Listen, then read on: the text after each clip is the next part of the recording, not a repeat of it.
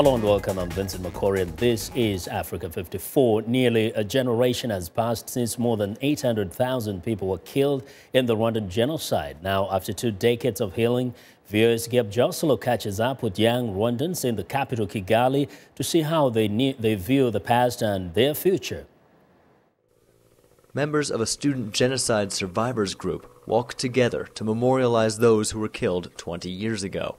Still in high school, most here are too young to remember the fighting, though their lives were forever changed. Many lost family members, including their parents.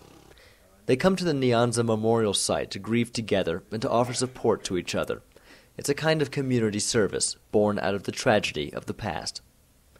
20-year-old Fabian Akalakumatima leads education programs for the group. It is important to come because it is the best way to honor the bodies, our parents, our friends that are buried in these graves. The site memorializes some 2,000 people who were killed in April 1994 while taking shelter at a nearby school. Students say education is key to preventing a repeat of the past. Through helping the young children who are growing up, I have to explain them clearly what happened, because there are some people who can explain to them in the wrong way. The country still bears the scars of the genocide, but development is all around, and opportunity beckons a younger generation keen to rebuild the country.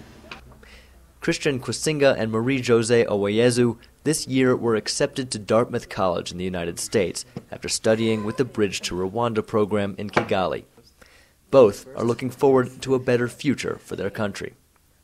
When you are getting an opportunity, you think that you have also to give an opportunity to someone else, because you know we are just being one nation. That's the thing. You can find that what has been harmed by the genocide now, we are in time of reconciliation and peace, and I believe that is not something that should affect anyone's thinking about what he wants to do in the future. Through memorial and public service, Rwanda's younger generation keeps one eye on the past and another on the future. Gabe Joselow, VOA News, Kigali.